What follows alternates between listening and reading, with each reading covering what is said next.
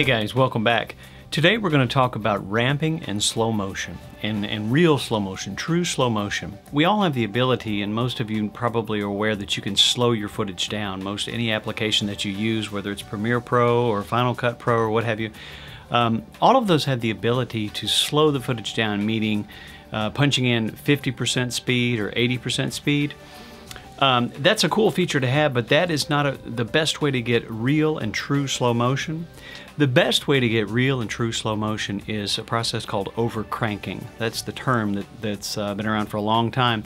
And what that simply means is shooting at a frame rate that is much higher than the standard or current frame rate you plan on using for the composition or edit that you're working on. So if you're shooting something in 24 frames per second or 25 in PAL, you want to plan for that, and the scenes that you plan on doing slow motion, you want to overcrank the footage by shooting at 60 frames per second, or the 120 frames per second that the Phantom 4 Pro can now do in 1080. A couple of thoughts on this. Keep in mind that when you overcrank your footage or shoot at a higher frame rate, you are stressing the codec even more. And what that means is the Phantom 4 Pro shoots at a wonderful 100 megabits per second. You know, that's how much information it's able to take in as it processes the imagery, as opposed to the Phantom 3 Pro that's shot at 60 megabits per second. So that extra 40 megabits per second is really great for processing power and overall image quality. But what happens is that 100 megabits per second, when you're shooting at 60 frames per second, you got to take that 60 and divide it into that 100, and that's how much processing is going on for each frame. Compared to 24 frames per second, where 24 into 100, you have much more processing for each frame. Same with the 1080 setting with 120 frames per second. Each one of those frames gets very little of that 100 megabits per second to get imagery produced for 120 frames in 1 second. So today my tests have revealed the 1080 setting at 120 frames per second is pretty much, in my opinion, unusable. It doesn't look good. You know, it looks lower resolution, and the imagery is not as sharp and clean and crisp, and that's because it's really stressing that codec, that 100 megabits per second. It's really stressing that to get imagery produced for 120 frames, and there's a give and take with everything, and that's the give, is that the imagery just isn't as good.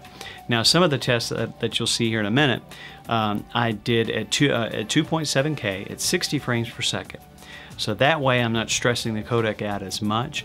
And I have to say that the 60 frames per second is definitely what I would call usable. You know, it doesn't look as good as, say, shooting 4K at 24 frames per second, letting that 100 megabits per second use as much as it can for just 24 frames in a second.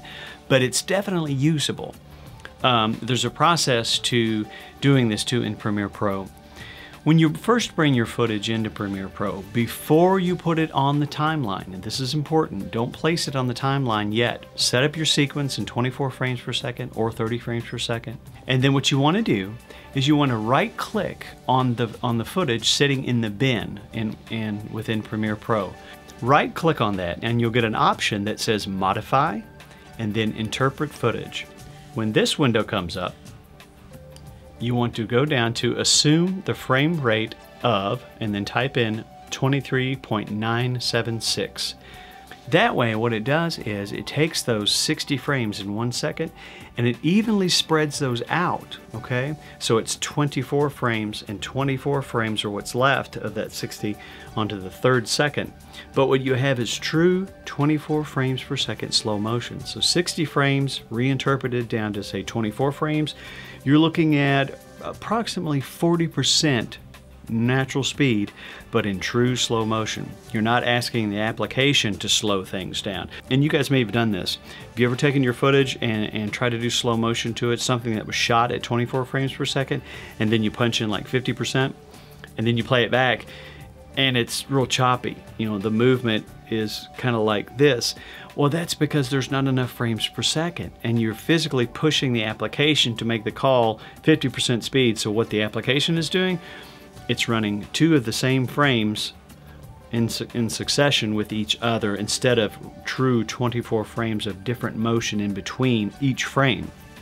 So you're getting this stair-step kind of stuttery thing, which isn't true slow motion at all. After you've done this, you can go back into the timeline and let's look at the clip that we have punched in 23.976 to interpret the footage from 60. Notice now how smooth and clean this is. And on this example, I've used the 120 frames per second shot in 1080, reinterpreted to 23.976 within Premiere Pro, and then placed on the timeline. Look at how pretty and beautiful and natural this slow motion is. Next up, we're going to talk about ramping. And ramping is when you start with a certain speed and you either slow way down or speed way up. As we've talked about just a second ago, you reinterpret the footage before you put it on the timeline to 23.976 if you're on a 24 frame per second timeline. Then you bring it in and drop it in on the timeline. Let's jump into Premiere Pro really quick and I'll show you exactly how to do that. Okay, we're in Premiere Pro, and the first thing we do is go to our footage. Right click on that. Now I've already done this, but just to go through the process really quick. Interpret footage, and you can see it's 119.8 frames per second. That's the actual frame, the file itself. But we want to click assume this frame rate and type in 23.976. It'll round it up to 9.8. But there's where you punch that in and then hit OK. And then we've got our clip here on the timeline, or the segment that we want to use. So you'll notice that it's already slowed down. We play it back. Nice and slow. So what we've got to do is find our ramp points, okay? So what you're going to do is come down here to the bottom, to the little FX symbol right here. And you're going to right click on that, and you're going to go to time remapping, speed. So what we're going to do is kind of scrub to the place where we want the actual change to occur. So about right when he raises his hands. So about right here. I'll hold the command key down. You see that turns into a plus, and we'll click there. Notice it puts a little handle here. Then scrub up to where we want it to come out of that, which is about maybe here. So we'll click again.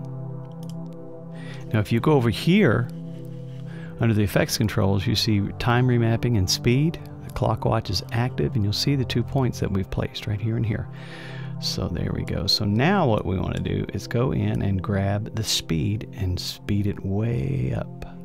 So we're going to crank this way up. Let's say, keep moving your mouse up. We're at 500%. So see how short that made this now?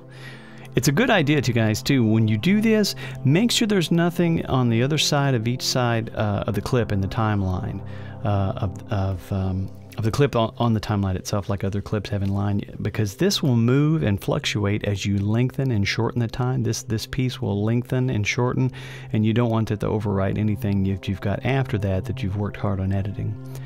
All right, so we go back to the beginning now, see what that speed looks like. Not too bad. Nice and fast. Okay. And then we get to the slow-mo part. Alright, and then we want to ramp back up. So we want to grab the other side. The center part here, this is where our slow motion is happening. So we're going to leave that. Now on the other side of this keyframe, we want to ramp that frame. Or sorry, speed that up to about the same thing. Let's go 500%. Okay. So that way there will be a change that'll occur. So it's slow, and then boom, it flies out. Now the other key thing you want to do, I'm going to zoom in a little bit here so you can see. You want to add an ease to the movement. You know, right here you can see this line, it's pushed up to 500% speed, so that's moving really fast, and all of a sudden it's going to hit this keyframe and drop down to the 100% slowed down slow motion. Okay, so what we want to do is add an ease into that, so it's not so hard. The motion's not so hard. So we pull this, and look what happens. Right here, it creates a Bezier curve for that ease into the slow motion. Same thing when you're coming out of it. So let's pull this like that. That way it goes from the slow speed to this fast speed, kind of with an ease to it, instead of just a click, you know, the next frame is all of a sudden faster. It looks more organic this way. So there you go. Let me back out.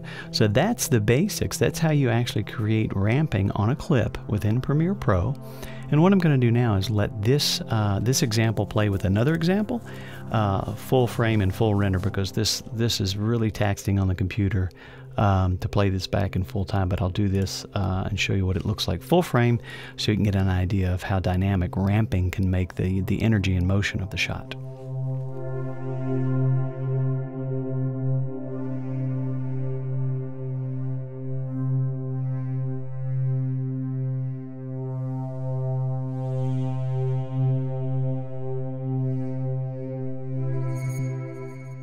So as you can see, ramping is pretty cool. It really adds a certain amount of energy and excitement to the imagery, but it's not finished. You know, it's just not there yet. It doesn't have that full excitement, and that's because we are missing sound.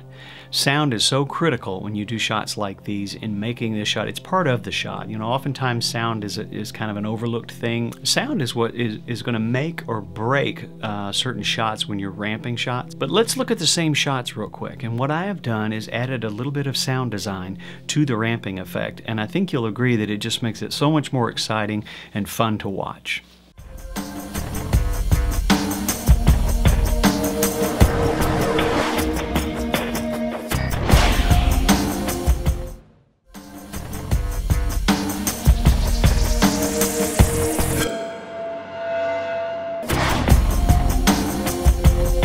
Well, that's all I've got. I hope you guys have enjoyed this quick tutorial. If you're new, please subscribe. And if you don't mind, give me a like. And I hopefully will talk to you guys very soon. Have a great day.